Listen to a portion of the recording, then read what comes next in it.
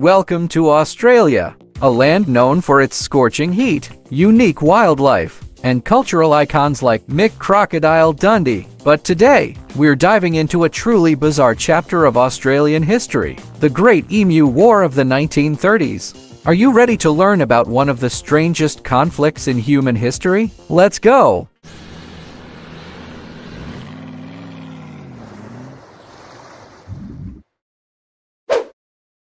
In the aftermath of World War I, the Australian government launched a soldier-settler scheme, granting land to returning veterans. Unfortunately, many of these lands were in arid regions, ill-suited for farming.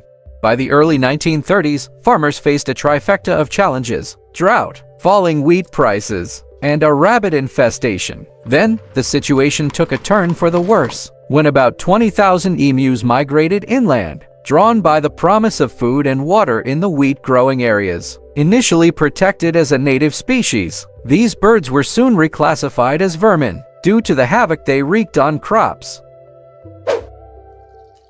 As farmers in the Campion district cried out for help, the Western Australian government decided it was time to take action. Enter the military, led by Major Gwynedd P.W.Meredith, armed with 2 Lewis machine guns and 10,000 rounds of ammunition. On the 2nd of November 1932, the troops moved into action, but heavy rains had scattered the emus, making them elusive targets.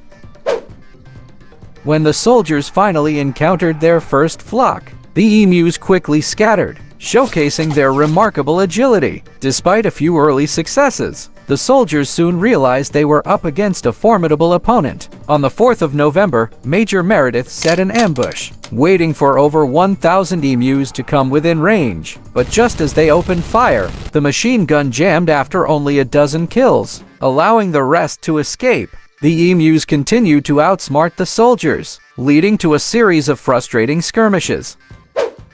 As the war dragged on, it became clear that the emus were not only resilient, but also adept at evading capture. For every 10 rounds fired, only 1 emu was killed, leading to a comical yet frustrating situation for the military. Major Meredith himself noted their agility, comparing their movements to guerrilla tactics. By the 10th of December, when the operation officially concluded, the military reported 986 emus killed, a figure that raised eyebrows given the circumstances.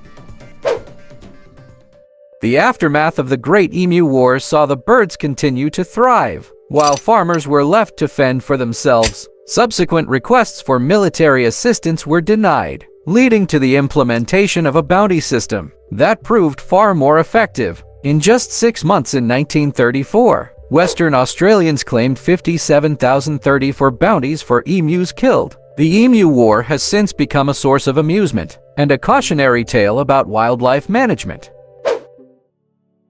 The Great Emu War serves as a reminder of the unpredictable relationship between humans and wildlife. While the military aimed to protect agricultural interests, they ultimately found themselves outsmarted by the very creatures they sought to eliminate. The emus continue to roam the Australian landscape, a testament to their resilience against all odds. Thanks for joining us on this wild journey through history.